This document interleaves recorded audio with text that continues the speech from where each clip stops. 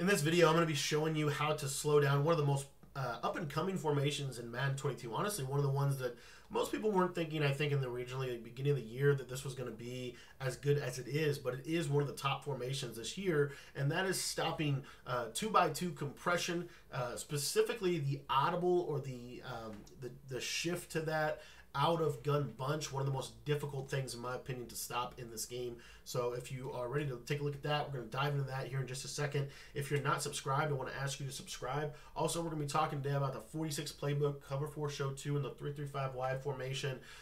I've got a full ebook on this that gives a little bit more in-depth analysis and breakdown and explanation. So if you want to get access to that ebook or just join or get access to all of my ebooks, you can do that by joining our Patreon. It's only $10 a month and it unlocks everything. We've got 18 offensive and defensive ebooks available to you over there. We've also got pro player film rooms where we actually take a look and dissect pro player film study, as well as all the updates. The cool part about the membership is it updates pretty much every week with new stuff, and as long as your subscription's active, you get all the new stuff and you get all the new ebooks that we release as well. So you'll basically one-stop shop, get you everything that you need to get better at the game. I like to come out in 3-3-5 normal out of 46 playbook because it allows me to audible down to wide where I can cross man and make a little bit better adjustments. And then for the offensive playbook, we're in this Bengals playbook. You saw pretty much, I think Henry was running this, Wesley was running this, pretty much everybody was running this. Ghost Madden was actually onto this in the beginning of the year, this tight slots week, one of the best formations in the game. And you can actually pair this very nicely with the gun bunch. And really the main reason why people were running this formation so much is for this play right here, post wheel drag, the play mesh spot, and the play four verticals. Those three plays together, and then of course flood, probably the best couple play combo in the game. It's a phenomenal scheme in and of itself. It's also a phenomenal mini scheme as well. So we're going to open up with post wheel drag, talk about the concept, and then we're going to talk about how you can counter it. So one of the reasons why this this formation is so good is because it gets over 30-yard clouds. So instead of utilizing crossers, which if you know anything about crossers, you might know that crossers don't get over 30-yard clouds in this year's game, at least generally speaking. This post, it will. So if I streak more, I'm at the 20. You're going to see that I can roll out because I got escape artist, the best ability in Madden, and I can sling it down the field, and you see that it's about it's significantly further than a zone dropped cloud would be, even a 30-yard. So it's I think right there that's actually about a 45-yard dot. The cool part is you have it on both sides too. You can smart route this post over here and basically do the same exact thing, except now over here escape artist allows us to roll out, and then as you see we can throw that in again right there. I wouldn't you don't put the running back on the route, of course, so I'll show that one more time. Mesh spot, streak. Oftentimes they block the tight end, and then typically you could do something like this. It's a very simple concept, but very good. So again, you got escape artist, so nobody can stop you. You roll out, and as you see, you can throw this upfield, and I got stopped and cut off, but that would have ran to about the 30. So again, about a 50-yard post route that doesn't stop running. One of the main reasons why people like this formation so much, because they can really do all kinds of stuff out of it. There you see how deep that gets? That's about a 50-yard post route. So that's really the primary reason. And then the secondary reason is because you have the ability to run something like 4 verticals where you have double wheels, and because it comes from compression, these wheels will get inside zones and will abuse yellow zones, and as you can see, it gets wide open. So very difficult offense to defend, really does 3 or 4 things that are really good, and then of course to boot all that, you can go to this play here, mesh spot, where you have the running back on the wheel, and then you can honestly do really whatever you want with this guy. You can even motion this guy over here, create a bunch tight end type of look, where you've got a maybe a streak, you've got a corner now, and then you've got a pull route, or if you wanted to do it like this, you certainly could. But this creates now you've got a crap ton of stuff to worry about is what I'm getting at. Okay, so how do we stop it, or what do we do? Where do we start? We start with 3-3-5 wide, of course, and we start with cover 4 show 2. My favorite defense in the game right now, because it is the most easy to adapt defense, even though you might not think it is. Cover 4 show 2 is a match quarters defense. It's quarters coverage. What quarters coverage basically boils down to in compression is one of the sides is going to give you a box check. Now, I've been on the record. I've talked about this, had a little bit of a breakthrough with this defense. If you were to talk to anybody in Madden and you were to ask them, should I run match defense against compression? Almost every single person would tell you no. And the reason that they would tell you no is because they honestly don't understand how it works. That's the bottom line.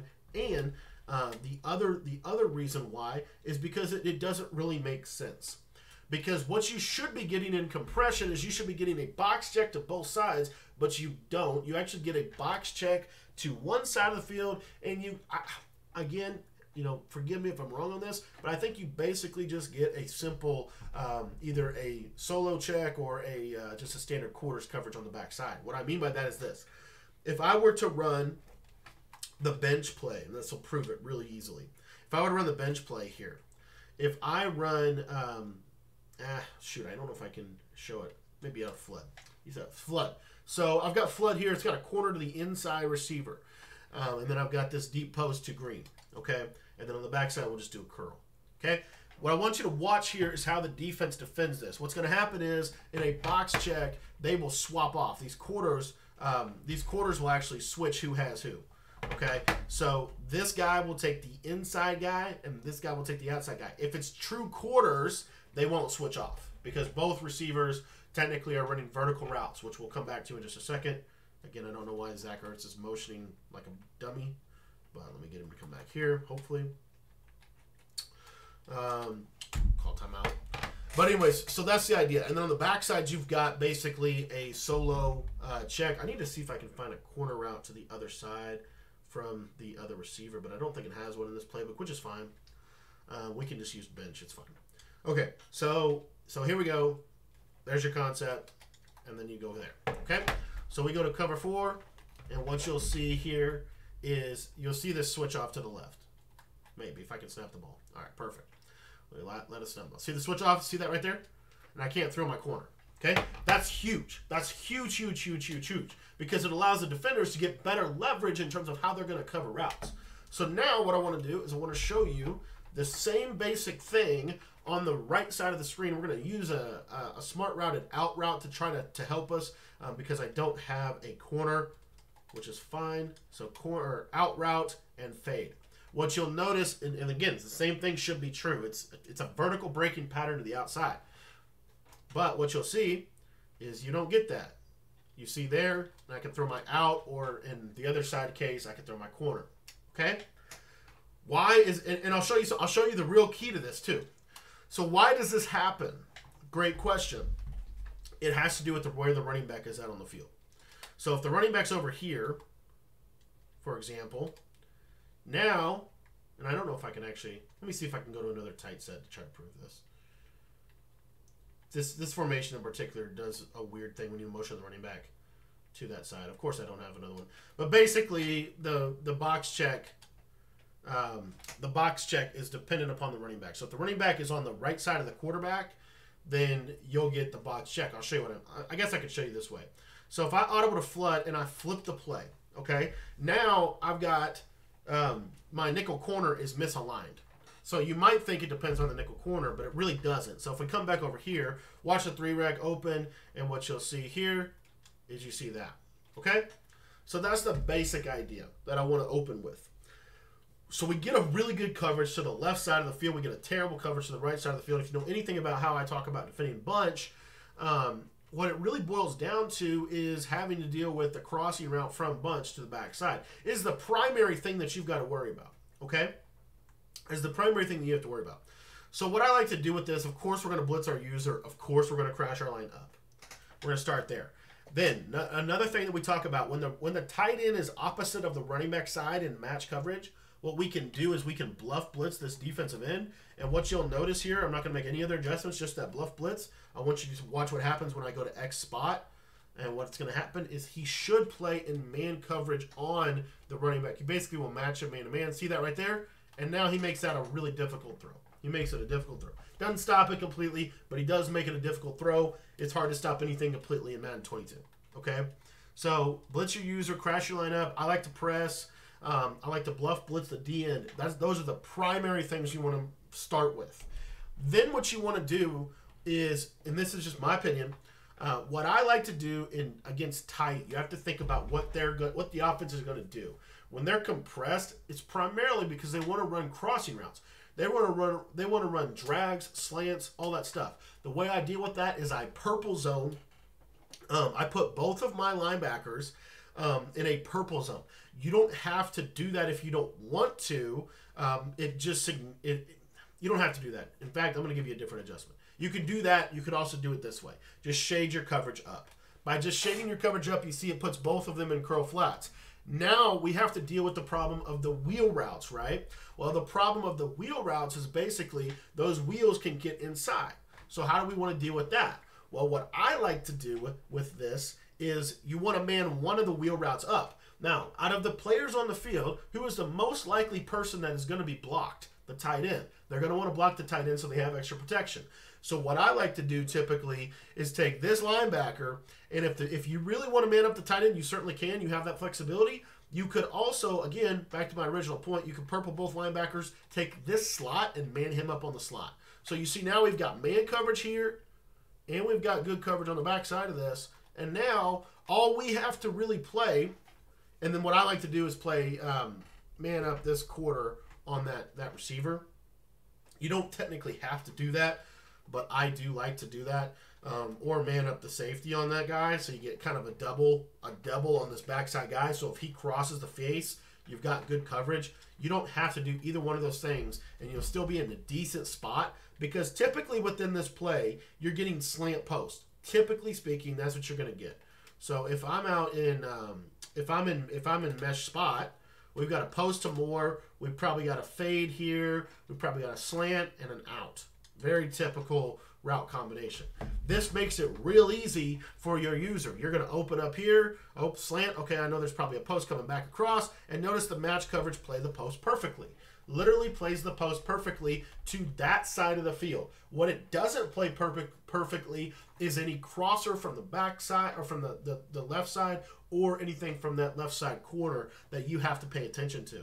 So post wheel drag is kind of the next piece that I wanted to hit on. So again, I like to purple both of these guys just because it allows me to put my slot corner in man coverage, better cover guy than my linebacker, and then I've got the 3-rec for the running back. Now let's say they run the double wheels, or let's start with mesh spot.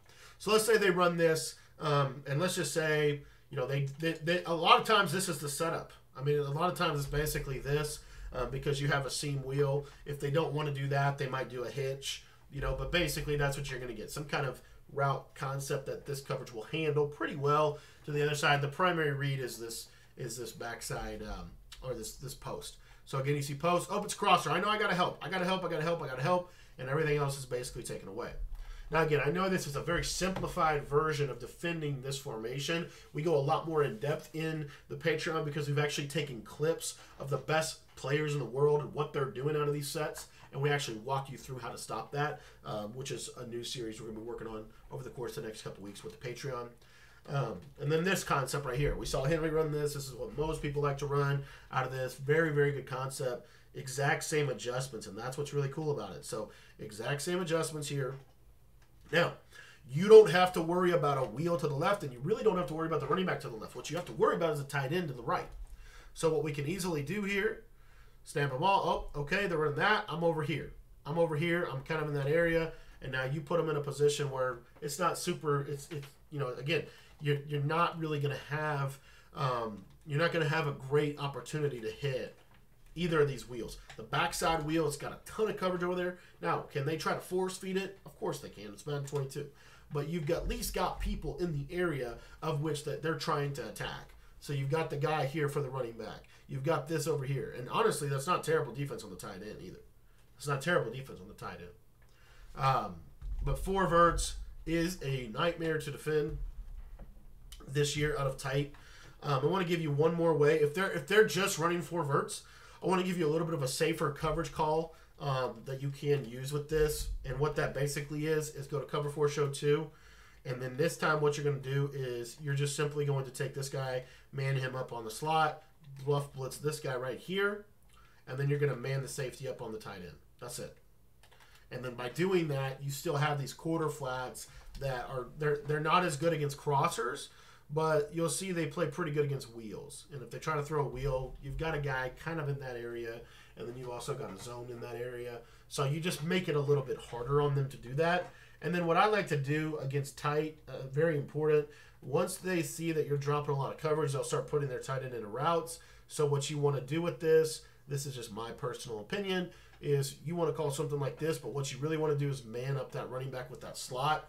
Or what you can also do with this is you can bluff blitz him, and he'll typically cover the running back. But basically, if they're sending everybody out on a route, get you some quick pressure, and it's tough to read it in tight.